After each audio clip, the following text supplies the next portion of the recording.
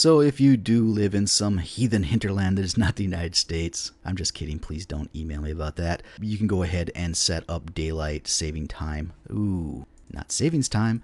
To the standards that you have locally, and you could do that with the clock summertime, recurring, then set up the beginning and ending. I'm not going to go through this. Go ahead and read this if you need to set up your daylight saving time. All right, so that's NTP. This is going to be the basic lesson. There will be 3, probably 4 more lessons on NTP that's going to go into some other more quote-unquote advanced aspects and corner cases with NTP. One of the things I did not touch on here is that you can run NTP with authentication. That's one of the benefits of this. We touched on the different modes that you can run it in, but we only really went over the client mode. That's the mode you're going to probably use the vast majority of the time, but I will have lessons on the other modes.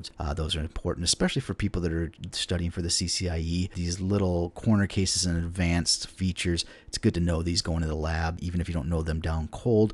Know where to find the documentation for them, and also know that they exist and what they basically do. Anyways, let's get back to the summary here. So Cisco devices have a software clock that tracks time, and what you're going to want to do is you're going to want to have your time across your network be at the minimum synchronized across all devices, but you prefer to have it accurate and synchronized. Now you can do that a number of different methods. You can manually set all your devices. Not the best method. Probably the best method is to use network time protocol, because it's set up to do this, and it's pretty easy, as we saw in this lesson, to set up. So if you remember your Jackson 5 song, NTP uses UDP on port 123, and it provides a time in UTC, and Cisco uses version 3. So it all rhymes. It uses version 3 by default. There are 4 versions of NTP, the newest version being NTP version 4. NTP 3 is used by default on Cisco devices. NTP servers use a hierarchical stratum ranking as far as the accuracy of their servers, with the lowest stratum being the most accurate. So the atomic clock, or whatever the time source is going to be stratum 0.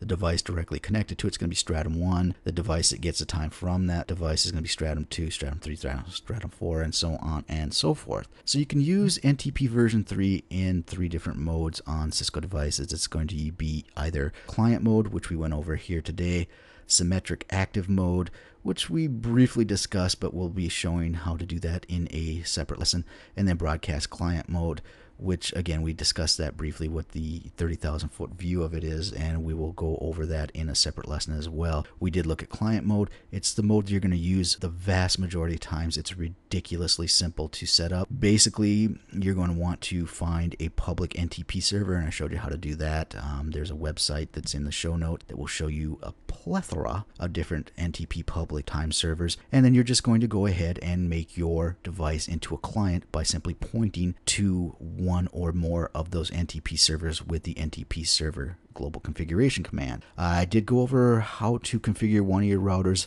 to act as an NTP server, and you would only do that as a last resort if you don't have access to a public NTP server, because basically you're trading an atomic clock for a Cisco router. And you know, if accuracy is the key, you're going to want to go with a public NTP server.